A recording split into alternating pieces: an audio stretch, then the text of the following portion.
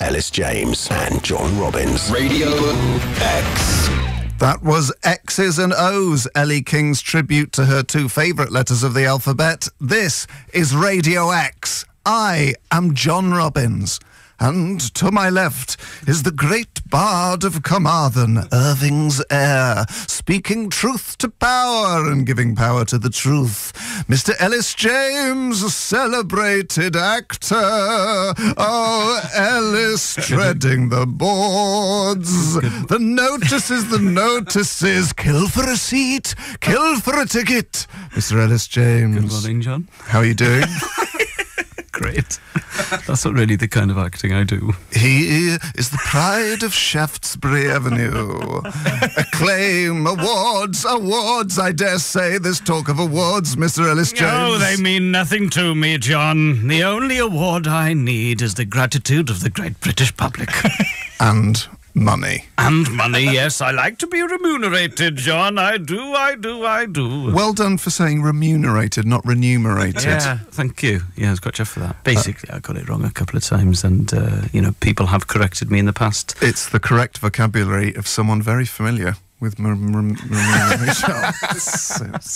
That would have been fun. Did you just say sin? Yes. That would have been very funny if you got it right, but never mind. Now, listeners, Elis James is the star of a major national television situation comedy. It's called Josh, in reference to one of the minor parts. And already the press have singled Elis out for praise. Wow. Some publications saying he's the best thing in it. Well, I don't agree with that. All in, one for all and all for one. I think we're all playing. Why are you crossing your fingers? Elis James is playing a part in a sitcom. The sitcom's called Josh, and it's on BBC Three at 10:30.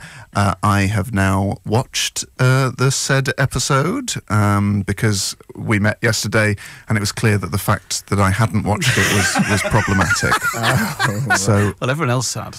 I had to watch it. Yeah. And Elis plays a sort of a ladies' man. Yeah. A Lothario. Someone successful with the girls, someone experienced in the sexual arts and kissing. And I'd like to point out that I received no financial compensation as the key influence on this role, because Elis James is someone I know for a fact who has only had sex once, and it resulted in the birth of his child.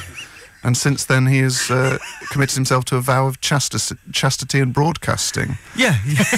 So, Elis... basically, I'm in a relationship with commercial indie rock radio. So, like a method actor, over the past 10 years of our relationship, have you just been monitoring me, picking up on my tics, yes, my verbal traits, in order to then represent me on a sitcom? Basically, it was just fascinating to be able to watch someone with that level of charm up close quarters, getting to see how you work, getting to see how you sort of rein women in. You make them feel important. You're like Daniel Day-Lewis when he worked as a cobbler for 6 months in Italy. Or when Robert De Niro actually worked as a taxi driver before doing Taxi Driver. Yeah. I just hung out with my charming friend John, and as a consequence, I think it's an excellent display of superb acting. Have you watched it, Producer D? I have. Producer V? I have, yep. How many times did you laugh, Producer Dave? Oh, let's not do this. No, it's all... I laughed 11 times. You counted. Which, praise if praise be need be, is just shy of the amount of times I usually laugh with 28 minutes of my own thoughts. So, I mean, that's amazing. Because no other comedy... It's as funny as you're in a monologue. It's almost as funny as any random 28 minutes in my own mind. I would. What I'd give to enter your mind for 28 minutes. I've sort of... Wipe your feet before you come in. Bring a bottle. And, book a taxi for about 2 a.m. I've been on the outskirts of your mind. Expect the unexpected. If you hear a noise in the attic, don't ask what it is. And, just hang out there. One small one small problem with them. Oh, yeah. Well, two problems. Right. Both came to mind in sort of the final scene, the climactic scene. Yeah. There's a pool party. I don't think that's not a spoiler. No. Alert. And in the pool party, Elis, I would say there were 20 extras. Yes. So basically, it was their job to be in a pool party, drink booze, snog girls. Yes. And they were strangers. They were just put together. That's something I'd like to raise. That in a group of 20 extras who were being paid to drink and snog girls, I didn't receive a call. yeah, but you look like someone who goes to a book party, not a pool party. Well, this brings me on to my second point, because at the pool party, you make light of, and I quote, a weirdo drinking real ale. Yes. So at the pool party, where there are 20 people, none of whom are known to you, who are being paid to drink, snog girls, basically have a party, and they need one of them specifically with expertise in the drinking of real ale. At no point in your mind, which I can only imagine is some kind of cavern of selfishness, did you ever think, oh, we could get John to do that? He's free, I guess. Sorry, I think that might have been an ad-lib on the day. An ad-lib on the day? Yeah, sorry. Sorry about that. So and you didn't think to reshoot it, bring me in for a bit of gravitas? Unfortunately not, and you do look more like someone who's going to go to a whist drive. Well, this person is off stage. He's not in shot. I could have just been there, in the corner, drinking real ale, for you to sort of, as your cue. What they did? A sort of inside knowledge on how a sitcom's filmed. When we looked at the person who was drinking real ale, it was just a bit of gaffer tape stuck to a wall. So you would rather give an opportunity to a bit of gaffer tape than to your best friend who's responsible for the inspiration of your character and you know full well is regularly free on weekdays and sometimes at weekends. This is Ian Brown with FEAR. You know the alphabet, you do the rest. Elis James and John Robbins. Radio X. Coffee and TV there by Blur. You're listening to Radio X. I am John Robbins, and to my left is superstar Mr. Elis James. Elis, we've had a lot of correspondence about your thighs, as seen in all their glory on the sitcom Josh. Yeah, I got a lot of tweets about this. Will you be wearing shorts in other episodes? Oof, fancy Elis James. Hashtag those legs. Well, you know. My girlfriend did a gig with you and said you wouldn't stop going on about how many people had mentioned your thighs. Yes, all right. It's a very happy byproduct of the sitcom I'm in. A thigh product. It's a happy thigh product. You know, I've known about my legs for years, but now it's good that they've been exposed to the British wider public. Because they've sort of mistaken your genetic issue, Welshman's thigh, with some kind of sort of intentional workout regime. People think I've been, sort of pushing myself at the gym, whereas in reality, if you're from Wales, that's it's just because 5 generations before you worked in mines. Exactly. So I've just got these thighs that, can I use this word? They're made of steel. But to put my ability to cycle for long distances is I mean, why I didn't go into Tour de France cycling, I've got no idea. I've gone into commercial radio and comedy. To put myself in a lady's position for the first time, may I say, I don't know that the thigh would be the element of a man's body that would sort of really get me. I agree. Get chills down the old. I agree, but when it's the only thing you've got going for you, you really try and make the most of it. Okay, are you a thigh man, Dave? I'm not, but I'm aware that girls do like a good leg. I've heard in the past, oh, he's got lovely legs. But legs, okay, legs, but thighs. Well, that's half of the leg. Yeah, I mean, it's 50%. A specific leg muscle, I'm not sure that Yeah, but also the calves aren't bad either. Yeah. I mean... People have mentioned the calves as well. They look like chicken fillets. Yeah, that's, to me, is not a good thing. Wrapped in human skin. Well, again, so like a mad pig in a blanket. And covered in hair. Like sort of Hannibal Lecter's Christmas trimmings. Yeah, I suppose. But, in socks. Yeah. Which sort of doesn't really transfer in the metaphor of Christmas trimmings. No. You don't eat Sunday dinner that's been prepared in a sock. That said, I have drunk a can of beer out of a sock on a booze cruise in Tenerife in 1999. Great days. Then I fell asleep and sort of I became a focus point of ridicule. Those things. Listeners, if anyone... What's that noise, Dave? That's not me. Sorry, it's my phone. My phone's gone mad. Anyway, carry on. If any listeners want to set up a Twitter account for Elis's thighs, that would be exceptional. And you could tweet from the thighs during episodes of Josh, as if to say, big scene coming up, everyone. Just taking Elis from the bedroom to the living room. Yeah, you could... Hi, Jack D. I think this has John Robbins written all over it, to be honest. Do you reckon? Yeah. Yeah, I really, really got to say this. Big thanks to the work done by my compadre, the hamstring. Can you set up more than one Twitter account? I'm sure you can. Yeah, I've got a couple. Have you? Are you that girl that keeps adding me and I can't work out why? And it's just pictures of her bum. No, that's not true. No, it was for something we did for a previous show. So This sounds bad, Dave. I mean, this sounds... A man with multiple Twitter accounts. It's a long story. It doesn't matter. It's fine. You sound creepy. What are the names of them? Dave Masterman is mine. Yes, that's fair enough. And the other one's High Priest 666. Don't worry That's about not it. true. No way. True. What? How is that?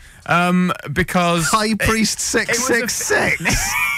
it sounds ridiculous now. It sounds ridiculous now. It's for a previous show that I used to produce, and one of the characters was a priest who Were you was trying to called subvert Vexen songs the of Crowley. praise? What? Were you trying to subvert No. songs of praise? We had a feature called Thought for the Day for Satanists. And That's not very nice. What was that on? It was very funny. Was it? Yeah. Don't worry about I don't think it's very godly of you, Dave. Yeah. So what was the thought for the day for Satanists? It was like Thought for the Day, but for Satanists. Dave. Sorry. How many Facebook accounts have you got, Dave? 7. How many have you? No. How many bank accounts have you got? How many identities do you have? And how many building society books of vulnerable women have you rifled through? You're like Howard are Marks, a Dave. polygamist. Oh, God. I'm going to tell your wife. Look She's into aware. Dave's background. What? So she's aware of your She's motive. High Priestess 666. And they run coded adverts in local listings magazines. Anyway, folks, coming up, we've got music from the Red Hot Chili Peppers and the Rolling Stones. You are listening to Elis James, John Robbins, and High Priest 666 on Radio X. I think it's dormant. It's fine. You and Me song by the Wannadies. If you have a song for that special person, let us know what it is, 83936. If you want to die, also text in and we will talk you down from the ledge live on there. I am John Robbins, this is Radio X, and to my left, splice the main brace, batten down the yards, and make way for Petty Officer Elis James. Good morning, John. How are you doing, man? I'm really, really, really great. Why? Just because, numerous reasons. Okay, one. There's, I've had a shower. Okay. Do they get better? Yes. Okay, Reason two. There are 2 Twitter accounts about my legs. I've seen these. I think because obviously I wear shorts a lot in Josh, BBC 3, 10:30 p.m. And we talked about this at length last week about sort of the power of my thighs and the capabilities of my hamstrings, my Spartan calves. 2 people have taken it upon themselves to sort of tweet sort of using the imagined personality of my thighs. And I've got a preferred Twitter account. Oh, which one do you prefer? I like lush legs as opposed to thighs of Elis. So if you do go I feel on, bad now. if you do tweet, then you can follow at lush_thighs, is it? Lush_legs. Lush_legs. And then thighs of Elis. And at thighs of Elis. And they will tweet you from the perspective of your thighs, yes. isn't it? Yeah. It's, also, it tends to be my thighs rather than my entire leg. I don't know why that is. Yeah. Because I think I think the headline grabbers are my calves. Right. So this is because Elis is starring in BBC Three sitcom Josh, which airs on a Wednesday at half past 10. Episode 2 went out this week, and I watched the episode because I'm kind of duty bound to. I'm not really the core demographic. And it features Elis trying to win the sexual affections of an older lady played by Ms. Jennifer Saunders. And Elis, I have to ask you this question because I'm not on good enough terms with Ade Edmondson, but what is it like to dry hump Jennifer Saunders? I never thought I'd be asking you that. Over a pool table? Over a pool table, with her consent. With her consent, absolutely. She was V-chilled about the whole thing. Mm-hmm. We had a laugh about it. She would just lie there and wait for them to shout action, and then at which point I would get involved because I didn't want to lie there on top of her if I didn't need to, because obviously I didn't know her very well. And obviously, you know, here's the elephant in the room. What happens if acting becomes method acting and your, shall we say, pool cue begins to assemble Prepare itself? to take a shot. Was that an issue? Because it's difficult, because if it wasn't an issue, she may well take that as a slight. I don't want to discuss whether it's an issue or not, but I would. You're able to take breaks by claiming that you have a headache. Right. So I would say, I've got another one of my 2-minuters. And then I would. Did you actually do that? No, maybe that's what I would have done. I'd like it to remain ambiguous, please. No, I want behind the scenes goss. Well, I'll give you behind the scenes goss during a track, but do bear in mind we're broadcasting live to the nation. She could be listening, John. I very much doubt Jennifer Saunders listens to Radio X, and even so, I'm sure she would be pleased to hear some act from the Actors Studio. Also, you've got to remember that when I was sort of lying on top of her on the pool table, she was wearing a very, very thick gilet. Right. So it was more like hugging a puffer jacket than lying on top of a woman. And it took place in a pub. Yes. Didn't it? So I think we can probably. Are we right in saying that during the scene you didn't go to the bar and order a Semillon? Would that be nuanced enough to suggest? Yes, that would be. I had an orange juice and lemonade. What does that mean in this context? Well, Elis, I'm about to pick your bones. Okay. With you. Good. I, as have the majority of the population, been following the, I think we can say, runaway success of sitcom Josh. Oh, thank you. In which you play a lead role. Yeah. And I'm guessing had rather a large say in some of the casting decisions. Yes. Yes. I mean, and you're not in it. Yes. I've been following with great glee. And also, it's on Wednesdays, 10:30, BBC Three. That's right. I've been interested to see an awful lot of cameos made by comedians, stand-up comedians who are mutual friends of you and Josh. So it's quite a sort of medium-sized Venn diagram.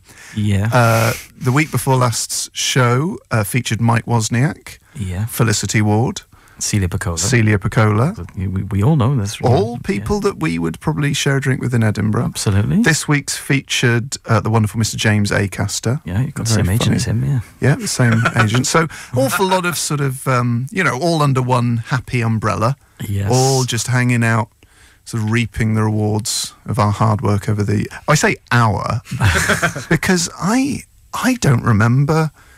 I don't remember getting an email during the filming process. I would say that your talents are too potent to be constrained by television. So I think... I mean, I agree, but I'm not sure that you're being completely genuine there. So I think that radio is absolutely the perfect medium for you. It lets you cut loose. It lets you sort of, stretch your wings a little bit. It lets you get out there. Or... Yeah. If there were to be a second series of runaway success sitcom Josh, yes, Wednesdays 10:30 BBC Three. Yeah, watching the iPlayer as well, all counts. How about a new flatmate arrives upstairs? Okay. He's Very good. He's a mysterious character. He's handsome and yet ill-looking. No. He's handsome yet mysterious and sensitive. That's right. But hard to quite put your finger on something. He's troubled, but like in a really cool way. What's his favourite drink, John? Troubled in a cool way. Yeah, he's troubled in a cool way. And there's lots of empty rum bottles in his house. There. And does he drive a Skoda Fabia? He maybe could drive a 2004 Skoda Fabia with damage caused by a recovery vehicle that refused to give him their insurance details and said they'd pay £80 and then didn't return his calls. Right, okay, that could be episode 1. Well, this is... I've got so much background to this character. Did he maybe go to a tabletop in comprehensive in the Thornbury area? Yes, but it was a comprehensive. Yes. So how about he moves in upstairs and is in the sitcom, and we hear his hangover shame through the ceiling. Yeah, but also his singing in the shower. What sort of music would he like? Queen, of course, but maybe. Who doesn't? Or other big stadium rock bands. Like who? Guns N' Roses. Oh God! But I'd use Queen as the sort of inspiration for my role. Right. Okay. Even though I'd have to sort of say it was Axl Rose. So moustache, vest, yellow leather jacket. So how would they when?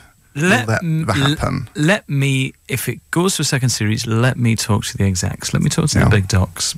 Let me talk to the big docs about a shipyard episode. Well, and he could be sort of a recurring character. Maybe there's a mystery in his flat they want to solve. The mystery. Bad smell, maybe. No, a good smell. Hey, what a lovely idea. There's a beautiful smell coming from his flat, and they think he's maybe making a new kind of potion, but it turns out to be his particular brand of electronic cigarette juice. Okay, well, listen, I'll pop something in your pigeonhole. I would provide the juice. Okay. So that's already a cost saving. So the license fee payer doesn't have to worry about that. King of the Rodeo by Kings of Leon. I believe that's new from them, is it, Dave? No. Every so often just think I'd like to have a guess. It's really old. Is it? Yeah. Well really done, old. because it sounds as fresh as the day it was born. Now, listeners, everyone, I'm sure, will have been following Elis's rise to stardom on hit BBC Three sitcom Josh. I don't know if you're listening last week, but it certainly racked up quite a few cameos from various comedian friends of Elis's and Josh's. This week's I watched with interest, and Mr. Ramesh Ranganathan featured the excellent performance there. And I was before I was a bit hurt, thinking, why didn't I get asked? But I've cracked the code now. What's happening is they're building to the Robins debut, season 2. Yeah, and season 10. Someone has emailed in, amazingly, a script treatment for an episode of the sitcom which I feature in. I mean, obviously not the first. I mean, that's probably been knocking around the BBC for some time. Centuries. But I think Lord Reith wrote it in originally. But it's so in depth. We're actually going to have to sort of prepare it to broadcast next week to coincide with the. Is it the 6th? Is it the final episode? Final episode next week. Final episode next week. Wednesday night. So we'll premiere that. It's sent in by Mika Kataja or Kataya. We thank you for that. I mean, the major irony here is though I had also prepared a draft synopsis for an episode in which I feature. So, Elis, a lot of ideas are beginning to circulate. Right, okay. It's basically fan fiction.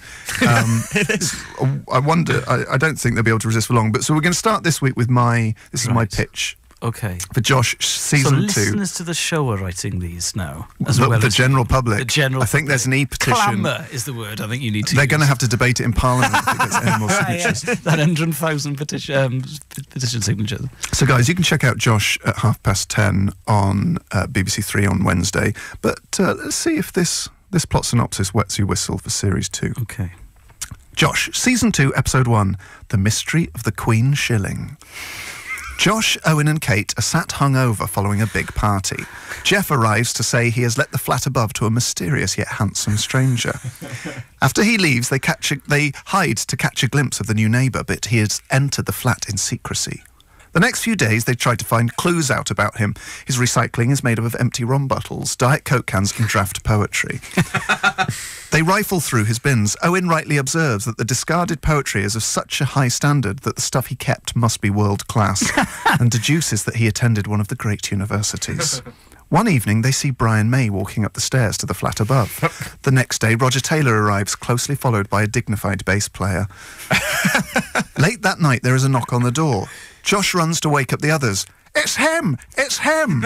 And they all rush to the door. On opening it, we meet John. He is tall and really cool. Kate immediately falls into a swoon. His playing age is early 20s, even younger than the rest of the cast, amazingly. It turns out he is a detective just like Sherlock Holmes and needs their Wi-Fi code as his internet is down. Josh refuses, but then John does some hacking on his handset and gets the code anyway. He is solving the mystery of Freddie Mercury's lost shilling. A rare coin worth tens of thousands of pounds. The rest of the band meet him regularly to give him clues while he smokes his electronic pipe. He tracks down the shilling to a disreputable coin dealer, and Josh goes in disguise to buy it. He solves the mystery and remains friends with Queen and is in the next episode too. John, how do you think the rest of the world sees you? As a cool Queen-based modern Sherlock Holmes. Do you think if I sent that to the who do I need to send that to? You could text it. You could email. Text it. Yeah, you could email it to Simon, the producer, maybe. Yeah. Will you give me? Yeah, I'll give you his email address. And yeah. what happens? Well, obviously, no one can really predict the internal machinations of the BBC, can they? So obviously. So what it might be episode 2, because I'd quite like it to be the debut. Yeah, or it might be a spin-off series. Really? Yeah. Like Joey? Just called John. Is there going to be a spin-off series called Elis's Thighs? Yeah. Owen's Thighs. Yeah, Owen's Thighs. A new Twitter account now for my legs. Elis's Calves. Elis's Calves. 3 Twitter accounts about my legs. That makes me feel nice. So what percentage? Leave it with me, mate. Could we get that in writing? Yeah, leave it with me and I will do what I can. Do you want me to forward? Because it's quite good as a mystery, isn't it? It is, yeah. Certainly. And Brian May and Roger Taylor make a cameo. That would be very positive for maybe our Eastern European listeners. If you got Deacon on, that would be massive news. You would pick up millions of South American and Eastern European listeners. Yes. Anyway, folks, do check out Josh at 9:30 on BBC Three to start. 10:30. 10:30, on BBC Three to see our little old Elis treading a ball. And coming up, folks, something we referred to last week. A listener sent in a draft script for an episode of hit sitcom Josh, in which I appear, obviously because they've now got a second series, so it's inevitable that they're going to be looking for ideas of how to get me in the sitcom. Everyone else has been in it. So stay tuned for that, coming up after more great music from Peter, Bjorn and Joan. Joan, I can't see the rest of it. I'm not going to show you, I want you to have a guess. Peter... Basically, John can't see the whole of the artist due to the way that it's laid out on his screen. Peter, Bjorn and John McEnroe, and it's Bjorn Borg and Peter Sampras, and they formed a super group, and they mime the guitar on their tennis rackets for videos. Yeah, is that's all session musicians. Is that true? Peter Sampras, Bjorn and John. Yeah, McEnroe, Borg, and Sampras with young folks, and Radiohead and lots of other great stuff. X. Elis James and John Robbins. Radio X. Now, Elis James, the season finale of a hit BBC Three sitcom Josh aired this Wednesday to high praise and very high viewing figures. And the sort of cavalcade of cameos has continued, hasn't it's it? a torrent, isn't it? I mean, the Venn diagram of stand-up comedians that you and Josh both know has now added a new circle because there was a cameo from Radio X's producer Neil. Yes, producer Neil makes an appearance in the party scene. So now we're looking at people that you and Josh know who are stand-up comedians who are connected in some way to Radio X. I don't know if you noticed him in the background, but the Jamie, the landlord of the Hillgrove pub, your old local, I mean, he's in the party as well. If that was true, I'd have hunted you down.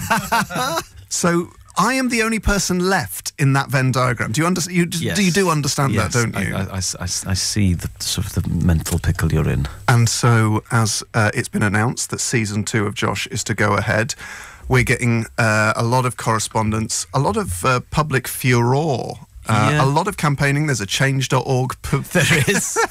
If it gets 100,000 signatures, they'll have to discuss it in Parliament. Yes, which I can't wait for. Lots of here's there. Yeah, it'd be a cross-party issue. Yeah, it would be. So we've had an email from Mika Kataja. I hope I'm saying that right, Mika. And they have emailed us a script for the inevitable episode where I make my cameo in Josh as the only person left in the Venn diagram. Yeah. And we're going to now sort of do what they would call a table read. This is what often happens with sitcoms and news scripts. Everyone sits around a table. Yeah, in front of the execs. Now, because of Mika's devotion to the cause, we have had to edit this down because it was almost a full episode. Yeah. But I think it makes for fascinating reading. And it really shows the potential of a Robbins cameo, I think. Yes. I'm going to play Josh and me. Elis is going to play Elis. Vin is going to play Kate. And director Dave is going to be the narrator. So... execs of the BBC, David Schneider, Josh, listen up, because this is how we hit the big time. Scene 1.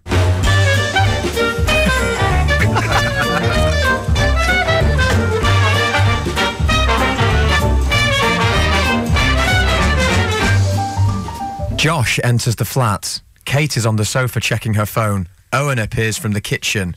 Josh comes to stand next to the sofa, initially silent. That new neighbour.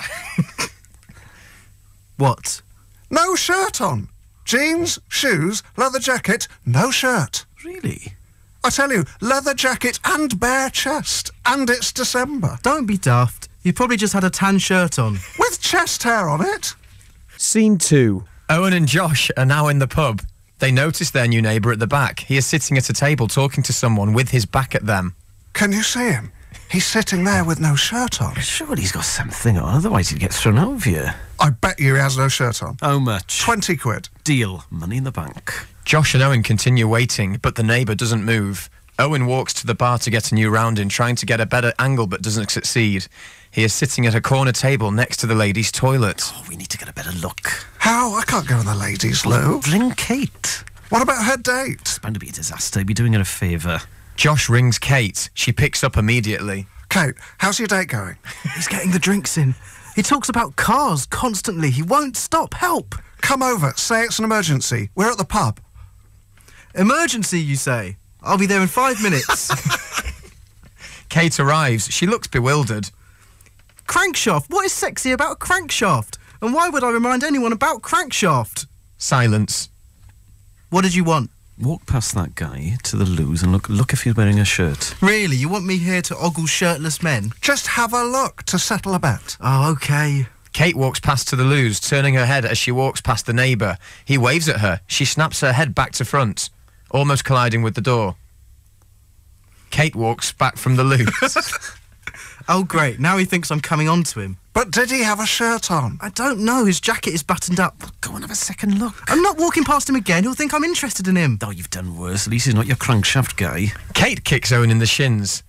Scene 3. Josh leans his head in and butts the door softly a couple of times. Door to hallway opens and the neighbour walks in, jacket well buttoned up. He stops at Josh's door. Oh, hi. I think we're neighbours. I'm Tom, but you can call me Freddie. Hi, I'm Josh. Why Freddie? It's a nickname. I quite liked Queen when I was younger.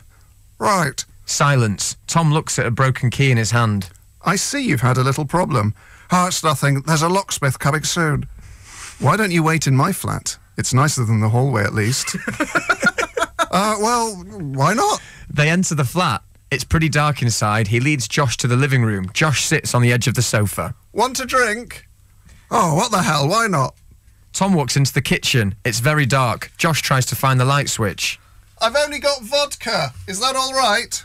Sure, whatever. Josh finds a light switch and turns the light on. Every surface is plastered with posters of Freddie Mercury. He looks around. There isn't any space between the posters and some are plastered on top of others. From the kitchen, In the Lap of the Gods, Revisited starts playing. Is that a song? Yeah, right, it's a great song. Josh takes a few steps back towards the door. Tom walks in, camera at his back. He has a yellow leather jacket on. As he moves towards, it becomes apparent that he wears nothing else. He's carrying two pint glasses full of vodka. There you go. Stolichnia, my favourite. Right. Takes step backwards slowly, ends up against the door. I heard a clang. It's probably the locksmith. Need to rush. Some other time. Darts out of the door, slams it shut behind him. Finds out that door leading out is locked and he only has a stump of a key. Curls up under the stairs to wait. Draws the hood over his head. Tightens the strings. It's slightly darker than most Josh episodes. I'd watch it. I'd watch it. And just to point out to any commissioners, the original script ends with Jeff being tricked into going into the flat, and Jeff, the landlord, has a lovely time and gets to see Freddie's replica Brian May guitar. What do you think, Elis? Well, I think it's got an awful lot of potential. Mm-hmm. You know, I would say it's very, very pacey, very punchy. I think it's a superb sense of dialogue. I'll give it to BBC Top Brass, and I'll let you know, John. Ah, fantastic. Fantastic. Dave, I may be unavailable for a couple of months next year, but we'll sort out scheduling when the confirmation comes through. So, folks, there you go. Perhaps the first episode of sitcom Josh, Season 2. It may even get changed to John. Well, to be Name of the honest, I sitcom. mean, I enjoyed that so much. To me, it smacks of Christmas special. Oh, Christmas Day. I like it. Christmas Day, sort of 9:30 p.m, BBC One, just after Noel's Christmas presents. Oh, lovely stuff. John, I've got some big news for you. What? Well, listeners will remember it was one of the last shows of 2015. We read out a sample piece of script for the Josh sitcom, Series 2. Because there have been lots of cameo appearances from friends of yours, friends of ours from the comedy Needeth circuit. ye remind I? Yes, All so the great and good, the Venn diagram of you and Josh's friends who work for Radio X and are involved in stand-up. that's right. So All we appeared got- on the So obviously on the there sitcom. was a petition. Somebody started a petition on change.org Yes. calling for John's introduction into Series 2, which was announced in December. We're filming Series 2 in May, I think it is. But anyway, we got some piece of script from Mika Kataya, and it was great because it was very much written. It was very consistent in tone, thematically. It was just like something Josh would write with Tom. But I got a very interesting text message this morning. So, dear Elis, John, Dave and Vin, it's from Josh Widdicombe himself, John. Read it in his voice then. No, It's worth pointing out that John played two characters in our sitcom. Yes, he did. He run. played himself as playing himself in sort of as a cameo role, and also he played A Josh. dark brooding presence, I think I brought to that role. Precisely, and he played Josh Widdicombe, and it was check out the podcast because it's worth it. It's very, very funny. But anyway, dear Elis, John, Dave and Vin, I've had to text this to Elis as I'm on holiday and consequently I'm not on email. Tragic. Oops. Where would you go on holiday where you can get? I mean, why would you do that? Anyway, I was delighted to hear the table read for a new episode of hit sitcom Josh on your show. Good. I thought the characterisation was excellent. Yes. And the plot moved with terrific pace. Promising. Most of all, I felt the character of Josh was played with a real panache. Was he meant to have a cold? He sounded very sexy. I also loved the incorporation of the band Queen into the plot. There are a lot of references to weak, forgotten and self-consciously naff bands from the past in Series 1. Well, Queen that totally sounds like It's not as genuinely positive as the previous. And Queen totally fit the bill for that, so it was a great choice. To take this forward, we would need to think about casting for the role of John. Do you have any suggestions? I was initially thinking of bringing in for audition the following: Russell Howard, John Richardson, Mark Unavailable. Sarah Pascoe. Would do the warm-up. You can't have a girl playing it. Well, you can. It's the 90s. And Jamie, the landlord of the Hillgrove pub. Oh, he's not even met Jamie. Any other thoughts? Also, after his excellent performance as Kate, would Vin be willing to read for the part of Owen in Series 2? The actor who currently plays him has yet to agree a new contract due to his growing financial demands, so we need to look for cover in case his agent continues to play hard. Is that true? Oh, no, I just don't want to talk about it. Finally, I was disappointed that the episode ended with a reprise of the theme tune. As Elis would know, the credits of each show are soundtracked with a song mentioned in the show or related to the show. Perhaps we could have had something by the band Queen. One of the songs they played at their gig at South Africa's Sun City, perhaps. Thank you for your interest in the show. Cheers, Josh, a co-writer of Josh. So how do you feel about that, Josh? Well, fine. Use a humorous aside. We all know that he's just a puppet. Yeah. For the bigwigs. NATO. For the big ones at BBC Three Online. Yeah. Who are, I would say, pursuing a vendetta against me and Queen. Yeah, I think that's true. Well, due to their jealousy that BBC 4 got in early on the Queen train, and BBC 3 are now sort of licking their wounds, saying, "Okay, we're not going to play Queen on BBC 3." Yeah. Well, leave it to BBC 4. Yeah. And Rags to Rhapsody over the Christmas period, the legendary 1975 Hammersmith concert, which I watched both of. Yeah, you've been caught in the crossfire, unfortunately. Yeah. Collateral damage. Someone's got to take bullets. Sadly, for your career, that's you've really nailed your sort of colours to the mast as if a Brian May fan of knew self-consciousness that Queen was still reaping the thorns of playing Sun City and not appearing in Josh as a result of that, I think he would probably rethink their decision to do it. Well, it's an interesting game to play, isn't it? What if? So all hijinks aside, what do you think that Josh is being serious, or is he making a joke that because then he will then send you another text next year saying, "John, do it"? I don't know. I think it's quite a difficult email to read. So when he comes back from his holiday, I'll see him in person. I'll say, listen, he's willing to forget the whole Queen stuff. He's willing to probably claim that he doesn't like the band. No. I would appear on it as a Frank Zappa fan, a Captain Beefheart fan, a sort of a cool Shoreditch Bonnie Prince Billy fan. Okay. Running my own gastro plateless pub. Yeah, where sort of food is served on a skateboard, that sort of thing. Yeah. And Queen don't come into it. They're not even on the jukebox. Well, good luck finding a jukebox without Queen on it. They're part of the social tapestry of this country. This is an email from Sam. He says, I'm pleased to announce that as of 9 p.m. today, I'm a fully up-to-date retro oneer. For those of you who don't download the podcast, that's someone who's been listening since the start because they've gone back through them from the start. Yes, we might not have listened to the show when we first started broadcasting in 2014, but he's since caught up and listened to all of the podcasts. So he goes on, or she, Sam, doesn't make clear. Yeah. I now look forward to the release of the podcast each week, so I implored John, with the support from producer Dave and producer/intern Vin, to keep a close eye on Elis and make sure there is no sabotage afoot. I have noticed the inverse correlation between Ellis's screen time on BBC Three and the profile of the channel. As the more often he has appeared, from #crimes to joshing, the channel has been on the slide, recently being demoted to online only. I would hate to see this trend... Not a demotion, it's an embracing of the future. Oh, is it? I would hate to see this trend continue and find out that Elis has single-handedly caused the downfall of Radio X. Let's be honest, what is the next step down for a digital commercial radio station? Presumably handing out poorly photocopied lists of your top 5 Gorkies and Queen songs at Waterloo Station. Yeah, sounds all right. Yeah, sounds good. Sounds quite good. I don't want to see that on my way to work. It would make me sad. Love you, Sam. So, Elis, what are you doing to ensure that your impact on BBC Three does not transfer to Radio X? I am letting you take most of the links and just keeping my fingers crossed. Do you know what? Oh, God, is it my fault?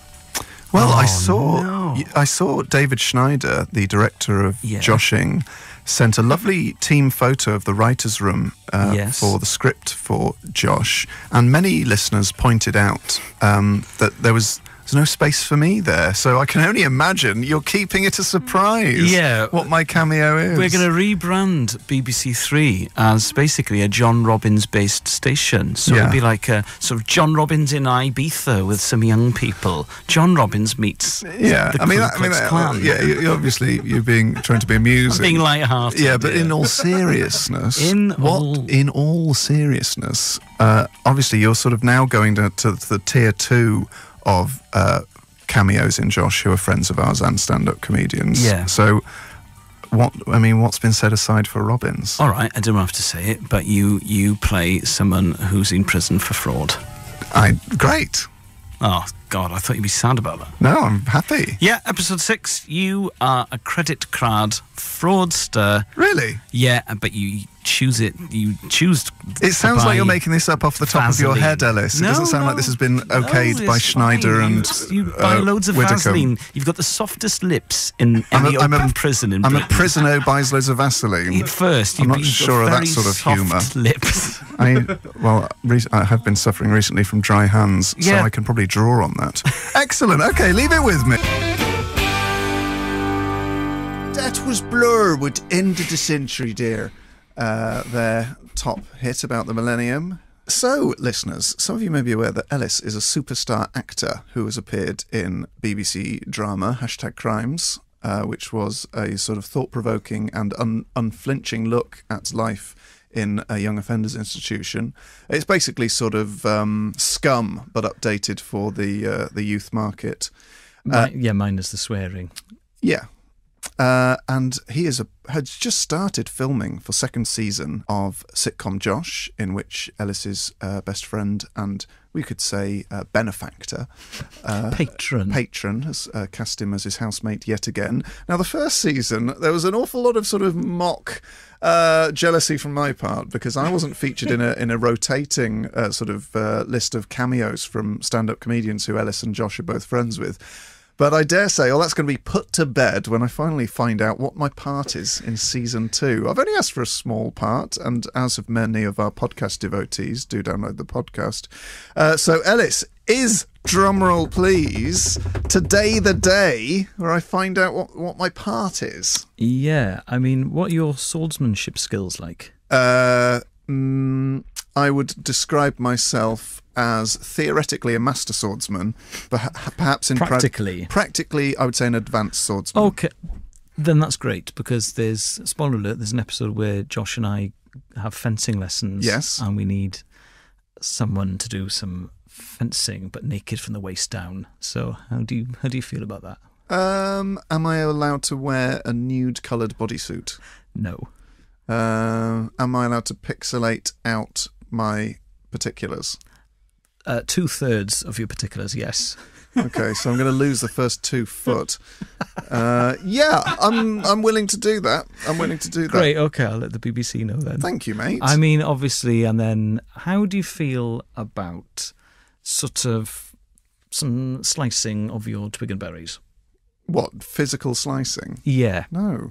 No? Okay. That wouldn't be. Oh, God. Right, have you seen the script for the whole series? Yes. Do I have a part? No. Radio X. Ellis James and John Robbins. Still rocking from the revelations that I have not received a cameo role in season 2 of Josh. There's already been a change.org petition. I don't know what steps they can take now. The European Court of Human Rights? Yeah, apparently people have assembled on Downing Street. Well, I should hope so, with sort of accurate photos of me and then horrible sort of papier-mâché effigies of Josh. Yeah.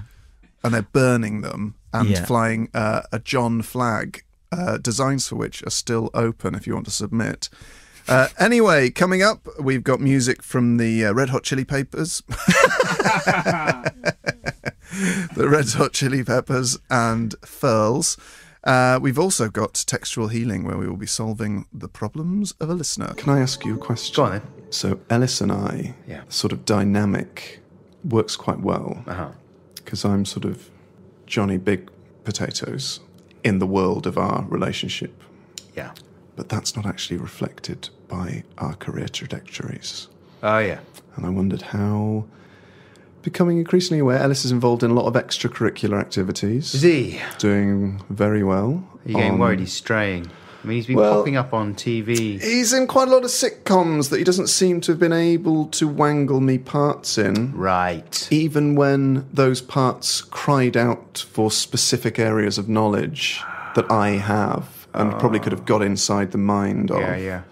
So it's becoming increasingly clear that his mortgage is not necessarily being paid by The balance by is Robin's shifting. work. Yeah. Is it magnanimous to ask your listeners to write a script of a sitcom that would feature you? So Elis is in Josh, the sitcom that Josh Widdicombe. Oh, yeah. And I sort of suggested that it would be more than... I actually wrote an episode outline that included me as a character obsessed by Queen who comes to move into the spare room. Yeah. That's not been... They haven't been in contact about that yet. But I'm sure it's in the pipeline. Yeah. But Elis is in there. Oh, he's got his main part. Is he? Main part. Yeah. And also the season, it's very funny. I don't know if you've seen it, but it features Haven't seen it yet, no. sort of a revolving cameo fest of all our sort of friends in stand-up. Right, except you. Except me, notable. Don't By exception. let it get to you. Just sit back, play the long game. Don't start thinking, well, this is bad, and like making crazy... Don't start killing people. I mean, the I won't worst... do that. I think... I don't mind referring to these kinds of things now because I feel like they're in the past. And I remember me and Joe watching Pete and Dud. not when they're doing Derek and Clyde? Yeah.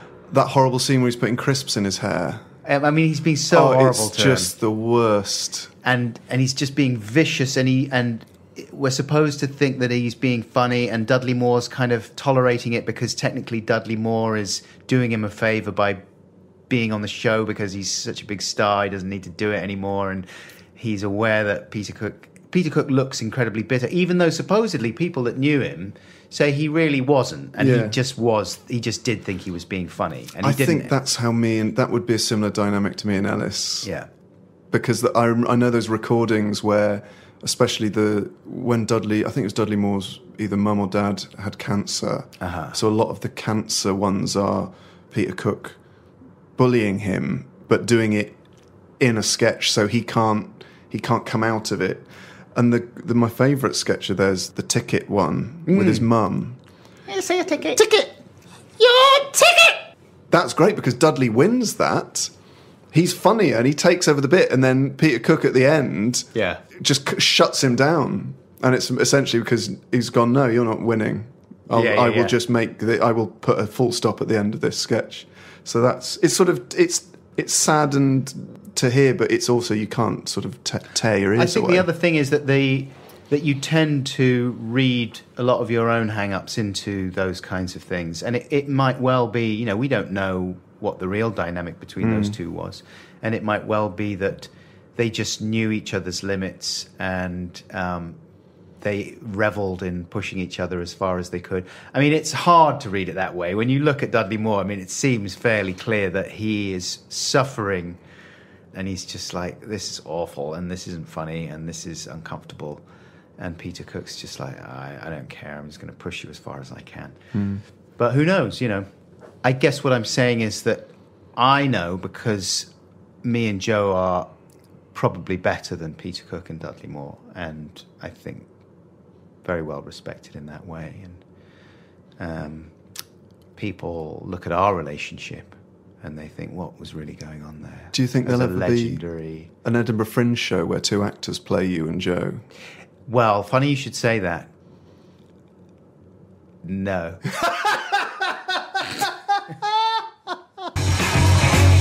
Take that, Nigel Farage. We're still playing it. That was Immigrant Song by Led Zeppelin. You're listening to Radio X with I, Robbins, and he, Widdicombe. Yes, that's right, Josh Widdicombe, sitting in for Elis James. Now, regular listeners to the John Robbins and Elis James show will know that Josh is a big figure in our lives. Elis and I are mutual friends of Josh. We're all stand-up comedians. Yes. We're- Elis, barely these days. Barely, really, Elis, stand-up wise. Elis moving into acting Yeah. in many ways. Slowly. But surely creeping into the hearts of terrestrial television fans. He has appeared in... I actually don't think he's actually got onto terrestrial. Has he not? I don't think BBC Three is terrestrial, is it? Oh, is it not? Okay, well, He's digital. He's a digital firebrand. He is pushing the boundaries by involving himself in the new digital realm. Elis obviously appeared in Crimes, #Crimes, a very moving and gritty realistic drama set in a young offenders institute where he played an old man disguised as a 17-year-old small-time criminal. Also, he's appeared in the smash hit sitcom Josh. Yes. You had a hand to play in that. I had a hand to play in that. I anointed him. You anointed him? As my flatmate. He plays himself, really. Few other people anointed. Oh, yeah. I thought this might come up. Just a quick list. James Acaster. You do seem to have written a list in a book. Mike Wozniak. Yes. Tom Crane, who also wrote it. Yeah, well, you can't really say no to that, can you? Ramesh Ranganathan. Yeah, well, exactly. I mean, he's a big deal, mate. Lolly Adefope. She's quite a big deal as well, mate. Felicity Ward. Yes, she was in it as well. Celia Piccola. She was in it as well. Yeah, it's quite a long list, isn't it? Barry and Paul Chuckle. Barry and Paul Chuckle, big deals. Are you saying we shouldn't have cast Barry and Paul Chuckle? No, I think they do almost as good a job as I would do as a Chuckle brother. A lot of people there from the sort of Venn diagram of comedians, friends with Josh, really cool guys. Yeah. Is there anyone missing? Is that what you're saying? Well, season 2, can you announce any of the stars? Yes. Who might be in season 2? Henry Packer.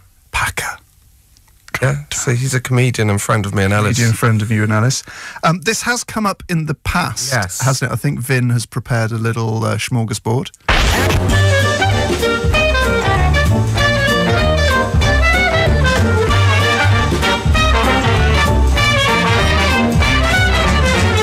Mr. Elis James is appearing on a national sitcom this week. Yeah, written by my friend Josh Widdicombe, also John's friend. John's not in it, it's interesting. 6 episodes, and I am Josh's flatmate, and I'm very, very excited. I laughed 11 times, which is just shy of the amount of times I usually laugh with 28 minutes of my own thought. I mean, that's amazing.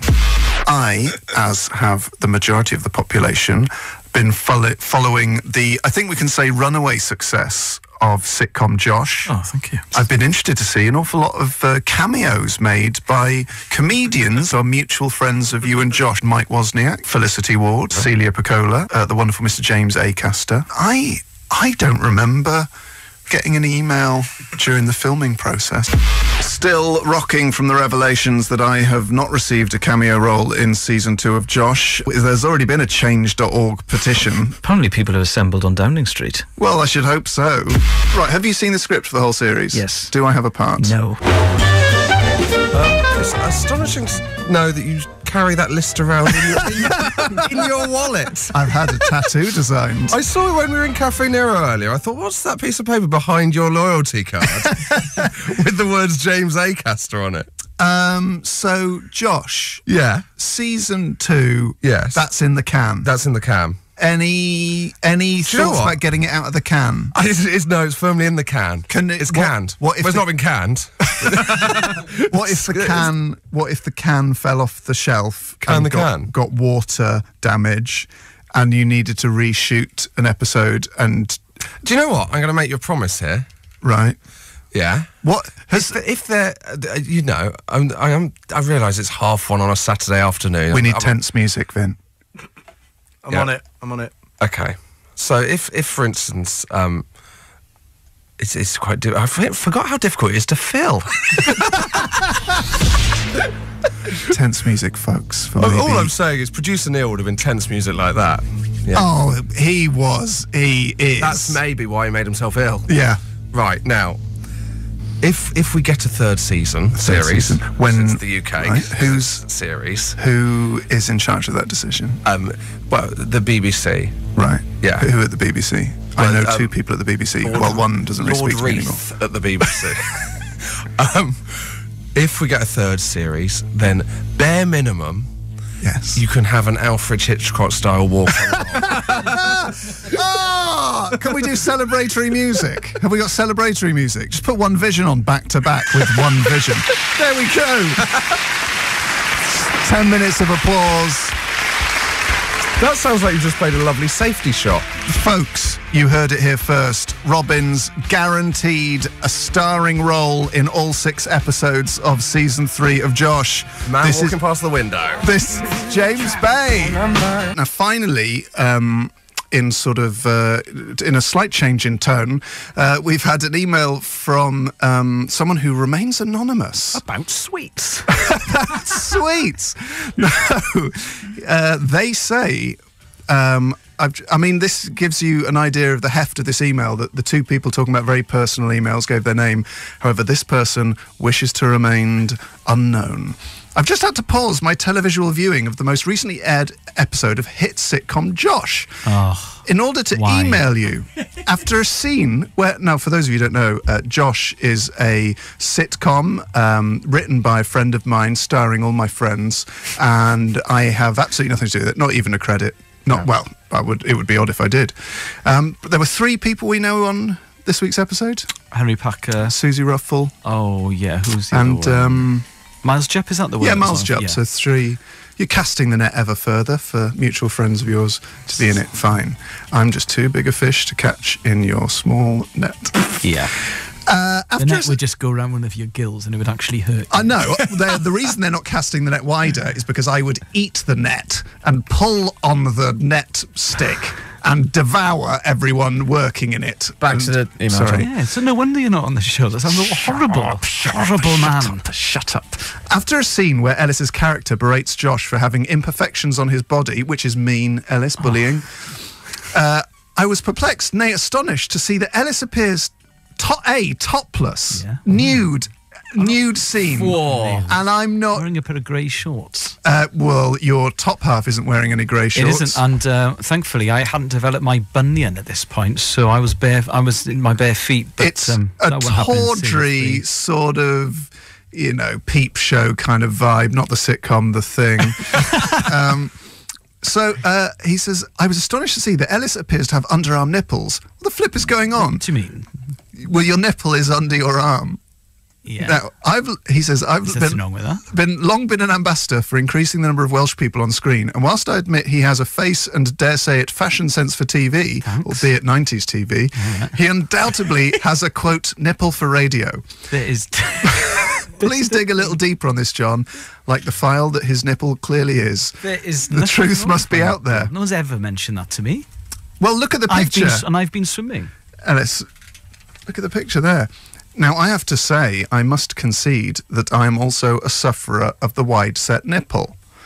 What it is? It's because my chest is so broad because of the weight cycle. You're in that photo as well. You're clearly tensing your arm. No. Yeah, you are. I'm not tensing my arm. Tensing it's your like arm. take number 28 or something. Take number 28, Ellis, just pumping iron in between takes. No, I've just got a...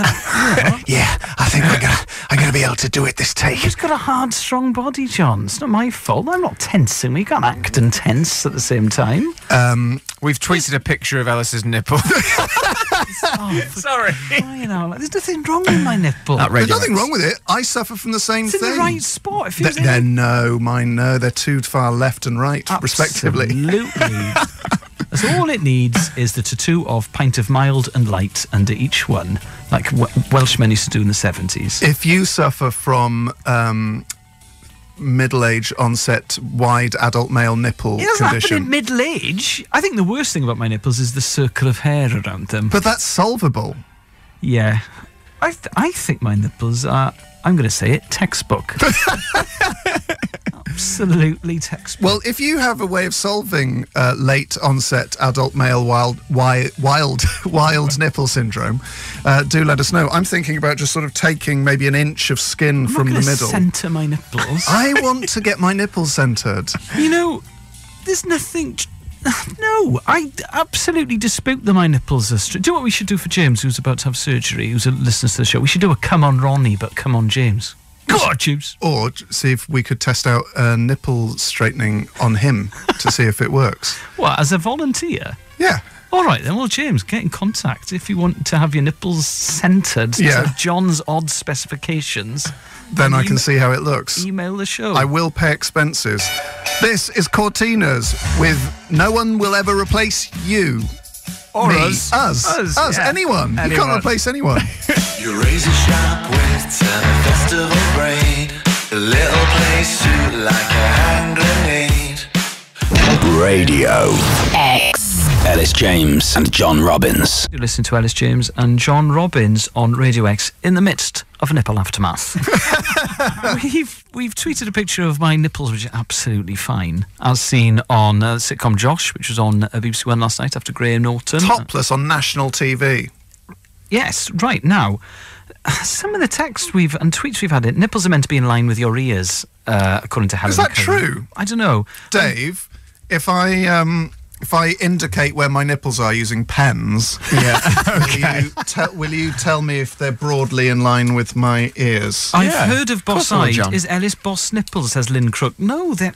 Good grief, what happened to cause that, says Julie Taylor. So if I select... That's worrying, says Ava Grace. If I select the nipples through the Queen hoodie... Okay, how do you know you're on your nipples? Because they have sensations, Dave. They're not totally dead. I feel bad saying this, but I know what that guy meant regarding Elis's nipples on last night's Josh. I'm sorry, from the city of Mancunia.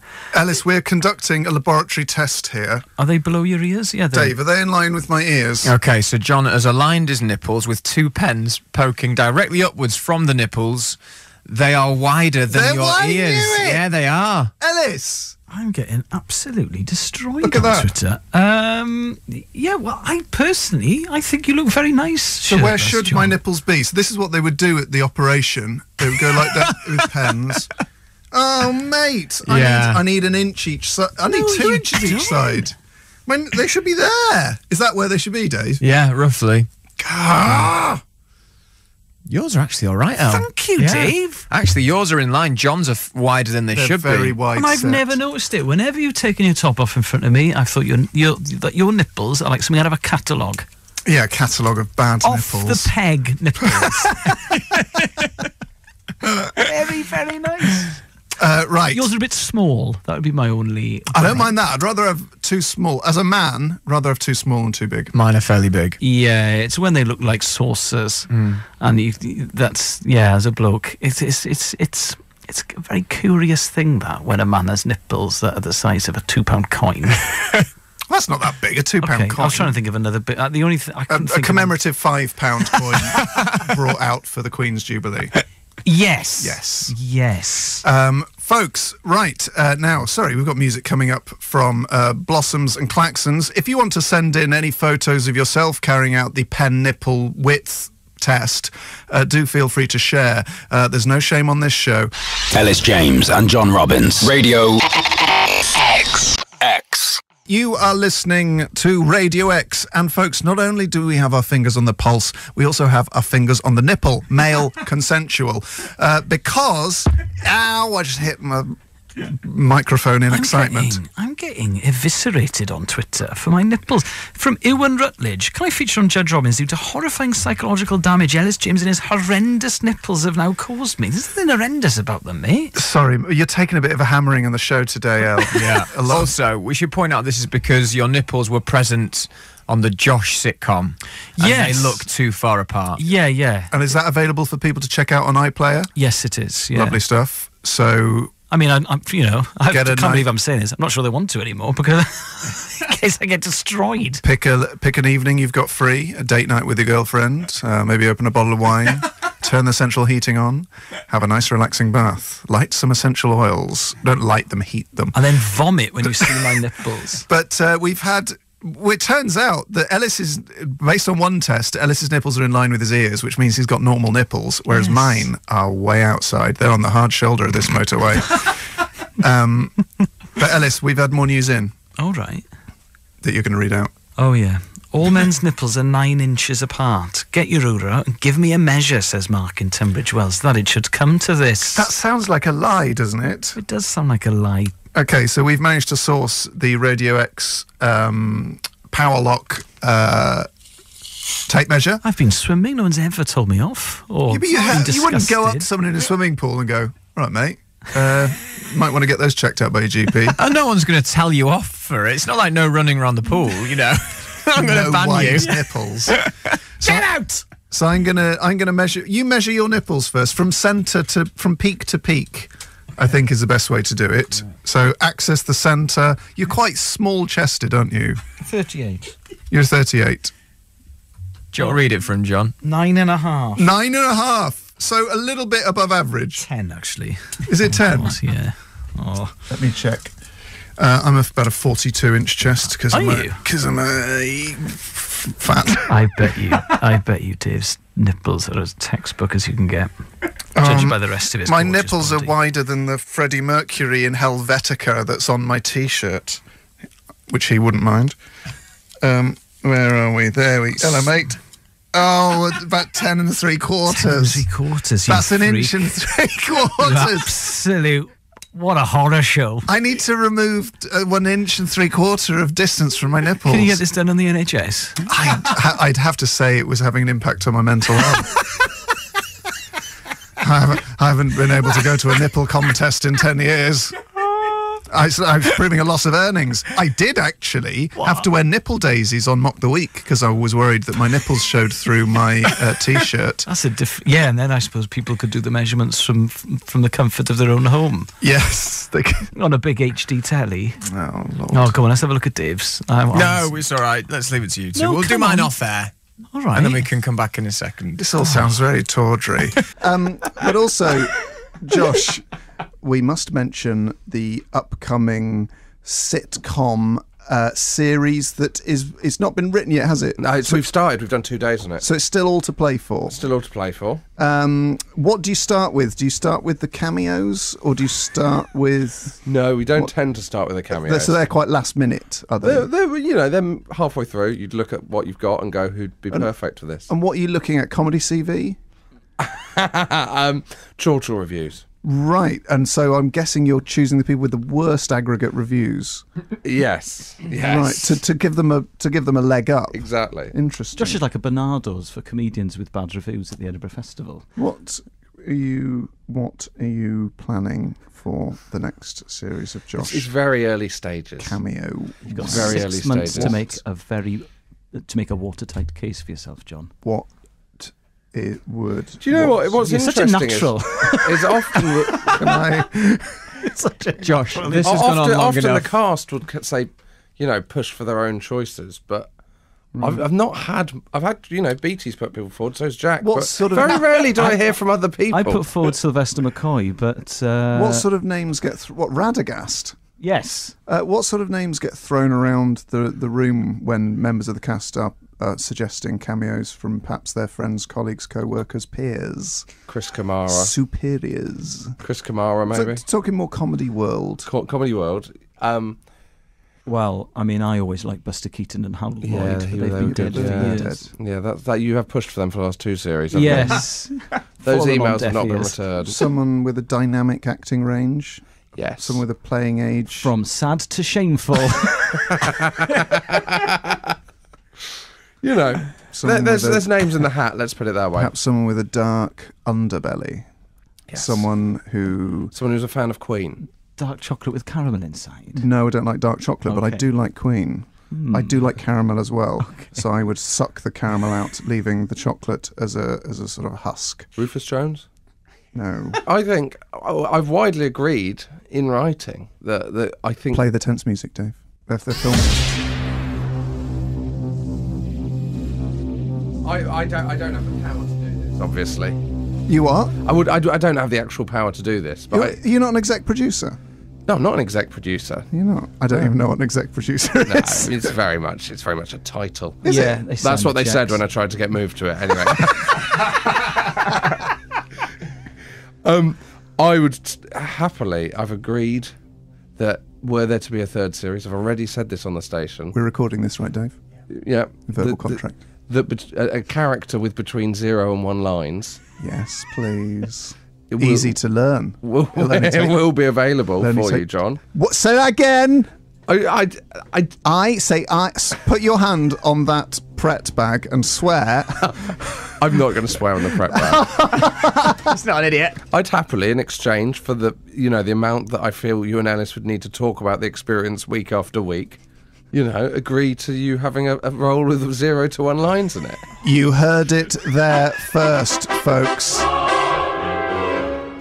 Now, we're taking stock. We don't know whether Josh was talking in binary there, where he was talking about how many lines I have. Obviously, it depends how many 0s and 1s there are as to how many lines I have. But between 0 and 1, which in binary could be infinite. I need to talk to the producer, but yes. Have you got infinite lines in it? Oh, I'm going to start working on draft line. You don't choose your own line. No, that's not how it works. I'm very much an improviser in the sort of, in the Ken Loach style, Josh. So awful lot of riffing. Very gritty. There, thank you so much. Thanks for having me. To Josh for joining us there. Buy his DVD, download his futuristic show file from the web, and watch Josh season 3 when it comes out. And you can also get access to the first 2 seasons through the iPlayer, which is like a DVD that happens live on your screen. How are you doing, mate? Really good. We're filming the 3rd series of Josh at the moment. Never heard of it. Okay, well that's fine, but I am going 0.0% session. Whoa! 0% session for the star of TV's Josh. Yes. TV's Rogan Josh. TV's Rogan Josh. Who are getting the cameos this year? Well, I mean, your mum's doing it as well. Your ex-girlfriend. That was a tricky one. But is she really? No, she's not. It's fine. It's fine. Chill out. Fine. Wish her all the best. Yeah, no, I'm keeping it 100%. I went out for a friend's birthday. And we went out for a curry, and I didn't drink. Although last night I did crack and I sniffed Izzy's Grolsch. My friend Robin, he's had 2 months off booze, and towards the end we went out in London and he wasn't drinking, and there was a lot of pint sniffing going on. Yeah, it's almost the same in a way. It's sort of the same. You look a bit weird sniffing people's pints. Yeah, and it's an odd thing to request. Do you mind if I have a quick sniff of your pint, mate? Yeah, I just smelt the stem of the bottle, and for about 10 minutes, and it was fine. I've also gone 0.0% session with biscuits. I've got a non-biscuit policy for the next 7 weeks. Why? Because it's a pointless middle-aged goal. It's not because I put set yourself when your life is dull. All right, you've got an interesting life and you cry about it, and I don't eat biscuits, and I'm happy. You have a very interesting life. You get to star in all the top sitcoms. However, we have discussed in the past that people get to a certain age when maybe there's less stimulation in their life, so they set themselves pointless tasks. No, it's because I'm not going to eat oranges for the next 7 Wednesdays. For Lent. No, it's because on the last series I put on half a stone in the first 5 days, because when there are bourbons on set, I can't turn them down, John. Oh, how dare you, mate? I hope it all goes well and you manage to eat no biscuits and have no booze and have a great life. It's gonna be fine. Think how healthy and great I'm gonna be at the end of 7 weeks. How long have you got left of it? 6 weeks. Wow, we're gonna have such different 6 weeks. Yeah. What have you got planned then? Edinburgh. It's drinking, but only up to 4.5%. Okay. The odd biscuit, because I don't really have a sweet tooth anyway. Oh, I've got a sweet tooth. Ellis, I am not going to have balsamic vinegar until 2019. Oh, best of luck. Yes, and I'm going to walk in a circle twice a day for half an hour. Well, that'll be good for your quads. I sort of do it in the living room anyway. Do you? You don't pace in your living room? Yeah, I have a good old pace, mate, with the shoes off to avoid wear and tear on the carpet. Own? Resale value. On your own? Yes. Get my steps up. And what do you think about? You. Big week for me, though. Why? I filmed a shower scene on Tuesday. Well, for which I've seen the remarkable stills. Yeah, Josh would have come sent you the stills. But, shower scene. And I'd never done anything nude. I mean, I'd been nude. Born in a three-piece suit. I had been nude before. You've been nude in your life. I've been nude times. a couple of times. Yeah, obviously only in front of two people. Since it all dropped, Izzy, my girlfriend, and the doctor, and your mum. And that my time mum. She walked in your living room. Yes. All right then. 2014, but we've all moved on from that. But it was pre-Brexit. It was a very different time. You cupped yourself. No, I didn't. That was the thing. I didn't cut myself because I wanted to prove that I was cool with my nudity. Wow. So I sort of, anyway. Ha! So I had to do a shower scene. David Schneider, the director, thinks that the soapier my bum is, the funnier it is. So I had to soap up before every take, which was a lot of fun. I got given a flesh-coloured pouch, which filled with warm water. Well, that must be quite nice. It is, yeah. But Simon, foot spa. Yeah, but Simon, the producer, because it filled with so much warm water, he said it looked like I was churning mozzarella in there. So, as a man who's never filmed a nude scene for public viewing, or for private, or ever, of course, the odd amusing photo to our WhatsApp group of trusted friends, but. So you're fully nude. Fully nude. So but how is the process of? So when you are going from, start me off. You've got all your clothes on. How does it work? Yeah. So we rehearsed with me in a dressing gown. Yeah. By which point the pouch had already been gaffer taped to my body. Yeah. So we rehearsed in a dressing gown, and then they said, "Are you ready to shoot one?" And I said, "Let's go for it." And sounds like my love life. What's that mean? Carry on. Off came the dressing gown. And we did one, and then they realised there was something wrong with the framing, so we had to do another one. At which point, Abby in makeup was like, "Would you like your dressing gown back?" I was like, "We've all seen it now." So I just stood there, hands on hips. So you stood bum there, out, bum and pouch. Yeah, well, I was facing. It was filming me in the shower, so my really intimate area was facing the wall. Yeah, but that's where the sound guys were. Because I always assume, in a sort of slightly tawdry teenage way, that when someone does a nude scene, sort of the crew get the sort of best bits. Oh yeah. But no one actually. I had to soap myself before every take. The problem was the flannel was in a bucket, and obviously I kept bending down to get the flannel. Oh, but yes, I mean, Amy in sound saw some. It was amazing. She was just, her eyes were fixed on the ceiling because you forget that you're naked after a couple of minutes. But yes, tell you what, I get picked up at 6 a.m. and in the shower before I got picked up, I remember that episode of Naked Attraction I'd seen where everyone was trimmed, and I'm not a trim guy, so I get picked up at 6. At 6:06, I was trimming my intimate area for the first time in the kitchen, practically in tears, with the taxi peeping its horn. Yeah, kitchen scissors. It was done in an absolute panic. The pouch. Yeah, but I wasn't sure how big the pouch should be and all that. Have you ever trimmed your intimates with kitchen scissors? Not with kitchen scissors. Okay. Use a lawnmower. This is Wall of Glass by Liam Gallagher. You're listening to Radio X. I am John Robbins, and to my left, a man so frustrated by laws restricting public displays of nudity that he will only sign a TV contract if it guarantees one nude scene of at least 20 seconds back or 10 seconds front, depending on which is more in keeping with the narrative. Mr. Ellis James. Good afternoon, John. How are you? I'm good, man. I would like to be sent less screenshots of your bum. Has that been happening? Has that been happening? Yeah. By whom then? Who's been? Is not me? I hasten to add. No, by viewers of Top Shelf sitcom Josh. Yeah. The sitcom Channel 5 are most annoyed to have missed out on. Oh, come on. Because of its regular scenes of nudity. It's because it's just a body at the end of the day. It is a body. It's just skin, bones, and flesh. Are rumours true that you are to be the next host of Channel 4's Naked Attraction? Yes, that is true. But I'm going to be doing it naked. Yes. You'll be so used to my naked form by the end of the first series with me at the helm. And are rumours true that you're bringing back Keith Chegwin's short-lived nude What was that thing? He was in a jungle and he was doing like Crypto Factor stuff, but in the buff, wasn't Yes, apparently he had very small figures. he? Oh, John. Oh, it was quite eye-opening. Yeah, but I'm just bones in a bag of skin at the end of the day. I'm fine with it. Yeah. Yeah, you fine with my body, John? Fine, as long as it's covered in Lacoste polo shirts and corduroys. Yeah, all right. Do you get paid more for being nude? No. I was Really? taken aside about a month before we filmed it, and they said, "Are you happy with being nude?" And I went, oh, "Come on, of course I am." No, I had a long think because I wasn't sure. I'm out. It's out there now.